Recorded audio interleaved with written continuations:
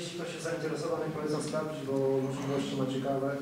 Natomiast ja nie mam zamiaru do wszystkiego omawiać, bo chciałbym tutaj podejść do problemu bardziej od strony web dewelopera, od strony wykonywania po prostu prostych zadań. Zatem używając AMP, tak, koncepcji kolejek, nie wkleję niestety cytatu z sieci, zapomniałem o tym drobnym szczególe. Chciałbym się nawiązać do tematu konferencji. AMP jest protokołem otwartym. Powstał około roku 2003. Jego twórca miał do rozwiązania konkretny problem, mianowicie to były jeszcze czasy, nie wiem, jeśli ktoś pamięta, rok 2003 były modne dwa słowa Enterprise oraz Java w informatyce. To były czasy właśnie enterprise'owych serwerów w Javie. Enterprise'owe serwery w Javie miały różne kolejki wiadomości, podobnie do tego, co przed chwilą opisałem. Nazywało to się bodajże JMQ, Java Message Queue. Miało jeden zasadniczy, miało dwa zasadnicze problemy. Po pierwsze, problemem była dla tego pana wydajność. On potrzebował przetwarzać setki tysięcy wiadomości na sekundę. Tamte serwery tego niestety nie oferowały.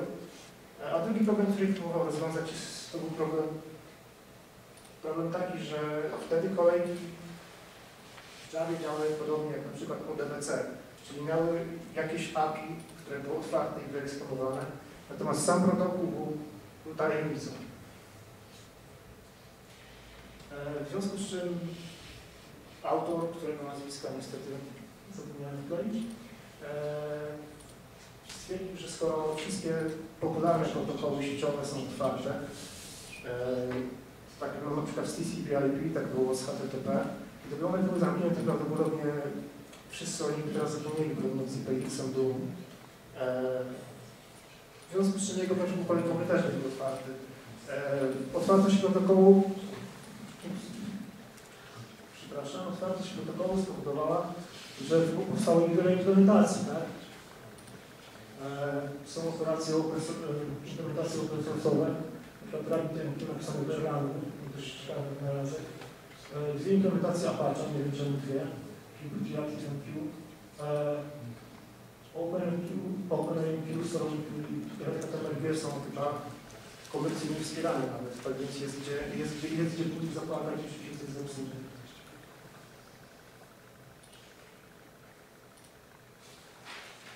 Dobrze, w takim razie jak moglibyśmy wykorzystać serwer kolejek w naszej przykładowej aplikacji? Od razu mówię, że to jest złe rozwiązanie i w produkcie się nie sprawdzi. Ale przykładowo, tak jak wcześniej mówię, SRW produkuje takie zadania, task, który jest do wykonania, to zakodowanie filmu, plik wejściowy ma taką nazwę, Jest gdzieś tam konwerter, który pobiera te taski z kolejki i umieszcza ich wyniki, czyli powodzenia albo porażkę w innej kolejce, którą z kolei może opytywać stronami. Tutaj serwer kolejek radzi sobie z odległością, więc nie ma potrzeby w ogóle synchronizowania się pomiędzy dwoma taskami, ponieważ jest na poziomie serwera kolejek. Tylko, że nadal powstaje nam kilka problemów do rozwiązania, które nie są nijak związane z kompresją filmu. Musimy zaprojektować protokół, czy tam enkodowanie wiadomości. Musimy przechwytywać, musimy jakieś reakcje z błędami w kodzie, tak? Czyli jeśli coś nam się wywali, to zrobić tak, żebyśmy nie musieli za każdym razem patrzeć do aerologa, dlaczego klient dostał pustą odpowiedź.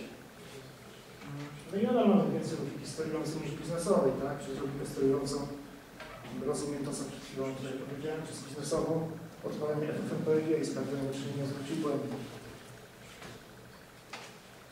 Tutaj przechodzimy do celery. Podobnie jak w bazie danych, tak? Baza danych jest bardzo ogólnym narzędziem. Można na nie zbudować wszystko od bloga po system biznesowy, tylko trzeba to napisać, tak? Podobnie serwer kolejek, tak jak tutaj w przypadku serwerów AMP, jest czymś bardzo ogólnym, co trzeba dopiero programować. Jest po prostu kolejką. Celery jest implementacją kolejki zadań w oparciu o serwer kolejek, tak? Czyli czymś specyficznie przeznaczonym do projektowania zadań, nie do projektowania czegokolwiek, przez co ułatwia nam po prostu napisanie tego, co my chcemy zrobić, czyli konwersji idei. Zajmuje się całą logiką sterującą, czyli nie interesuje nas przechwytywanie błędów, nie interesuje nas zrównoległanie. Robi to za nas. To taka jest mocno konfigurowane, jeśli ktoś lubi.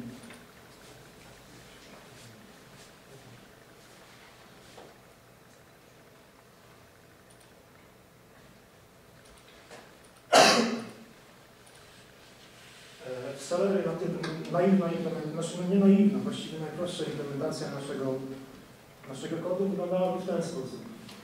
Celery jest, tego jeszcze nie dodałem, jest softwarem Pythonowym. Tak więc dla deweloperów PHP może to być mały problem, ale tak naprawdę jeśli chcą tylko odpalić jakieś polecenia konsoli, no to wystarczy przykleić kod z tego slajdu, właściwie z tego kodu. Najprostszej implementacji po prostu definiujemy funkcję Pythona. To jest Pythonowy dekorator, tak? Czyli mówimy w ten sposób z Celery, że tą funkcję ma wyeksportować ukazywanie, które można wykonać zdalnie. I w ciele funkcji wywołujemy naszego FMPG. Koniec. Zwracamy jego wartość wyjściową, tak? Czyli 0 w razie sukcesu, inną wartość, jeśli zdarzyła się porażka. To oczywiście tak nie piszemy w Pythonie wykonywania poleceń konsoli. Tutaj sprawdzamy jeszcze błędy, tak? I wysyłamy błędy do klienta. Nie będę tego omawiał, chciałem tylko pokazać, że wiem. I teraz jak w naszej aplikacji www, tutaj Pythonowej, wykonujemy funkcję w Celery. Importujemy moduł, czyli plik źródłowy, w którym zdefiniowaliśmy takie zadanie.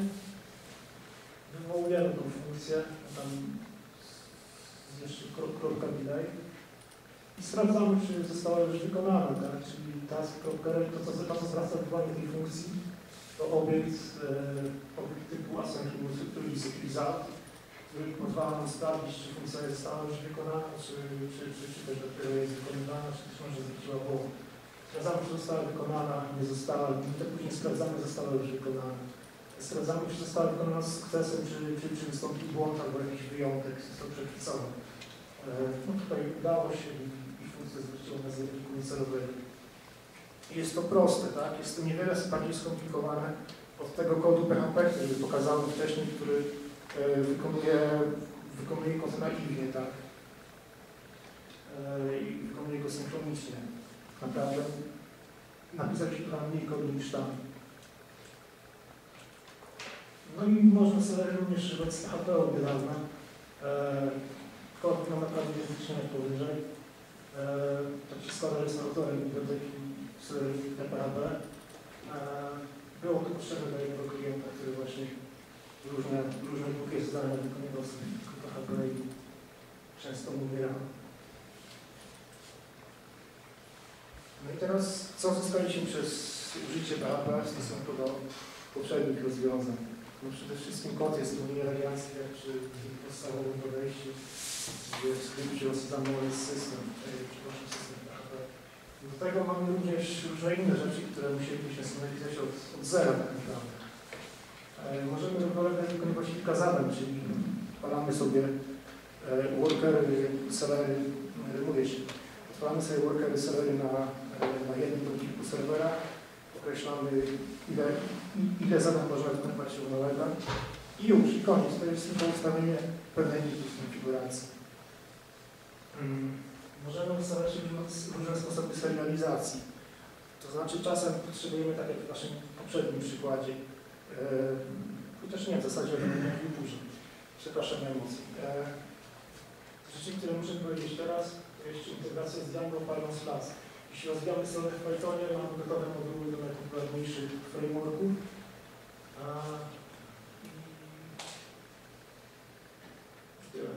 Dobrze. Teraz jeszcze raz sposoby serializacji.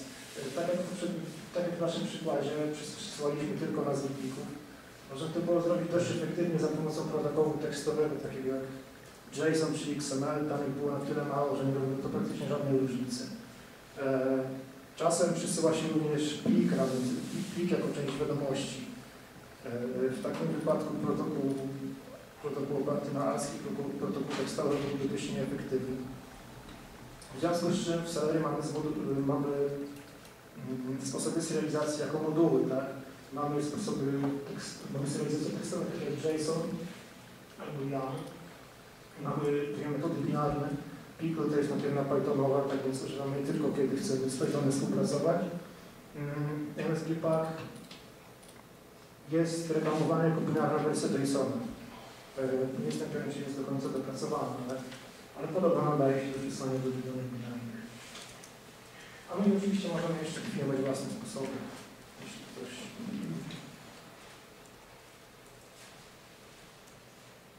Możemy stosować również różne kolejki zadań. Tutaj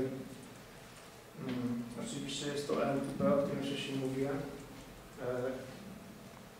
Jest dziwny znalazek w nazwie 500, który sam w sobie jest kolejką zadań. Nie wiem, nie używałem. Możemy używać trzech rodzajów baz NoSQL-owych. Tutaj, jeśli ktoś był na konferencji Web Clusters, to pamiętam, że Redis był dość mocno zachwalany jako baza, która się nadaje również jako kolejka zadań, jako serwer kolejek zadań. No to mamy Redisa, mamy Diffie. No i możemy sobie również zrobić get to queue w przypadku, kiedy klient absolutnie nie życzy sobie instalowania nowego softu na serwerze, bo jego administratorzy znają tylko MySQL. Możemy użyć SQL albo ORM Django, który również obsługuje bardzo dużo baz SQL-owych. I w tym wypadku nie my musimy się martwić o problemy z równoległością, tylko robi to za nas Celery, tak? Proszę mi wierzyć, że zrobienie na bazie danych samemu poprawnie działającej równoległych kolejek jest problemem. Celery również udostępnia nam różne ciekawe drobiazgi, albo nawet nie drobiazgi, które mogą się przydać, a o których człowiek pisząc cron joba z MySQL-em nie pomyślałby. Można powtarzać zadania, tak? Czyli można ustawić w zadaniu, że jeśli coś złego się stanie, na przykład zabraknie na chwilę ramu i zostanie zabite nasze FFmpeg albo coś w tym stylu, można powtórzyć określoną ilość razy co ileś tam sekund. Jest to jak najbardziej do zrobienia, jest to proste. Są zbiory zadań.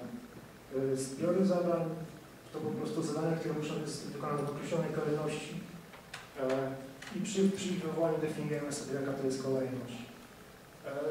Może to być dość przydatne, jeśli na przykład mamy na jednym serwerze do zrobienia jedną rzecz, na drugim drugą i musi to zajść w określonej kolejności. Powiedzmy, dodajemy sobie najpierw użytkownika do etapa, a później w następnym zadaniu potrzebujemy tego użytkownika do czegoś.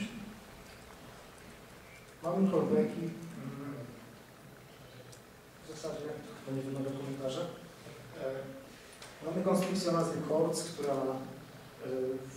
bardzo przypomina algorytm MapReduce.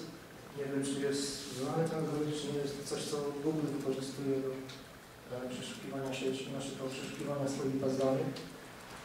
Generalnie możemy odpalić to samo zadanie z różnymi danymi na wielu serwerach, a później na wynikach tego równoległego zadania wykona się jakąś funkcję, która scala te wyniki, tak, w jakiś ten sposób przekazuje dane. Może to być jakaś alternatywa do jakichś rozproszonych systemów typu Hadoop, chociaż jedna alternatywa oczywiście. Dodatkowo mamy obsługę webhooków. Jest to po prostu wywołanie HTTP, tak? Czyli zamiast ileś funkcji w Pythonie możemy zdefiniować zadanie jako wykonanie, jako podanie jakiegoś URL-a, wykonanie jakiegoś posta, czegoś takiego. Jest to przydatne często, jeśli wywołujemy jakiś zewnętrzny API, tak? Zewnętrzne serwery mogą nie działać, mogą odrzucać nasze zapytania.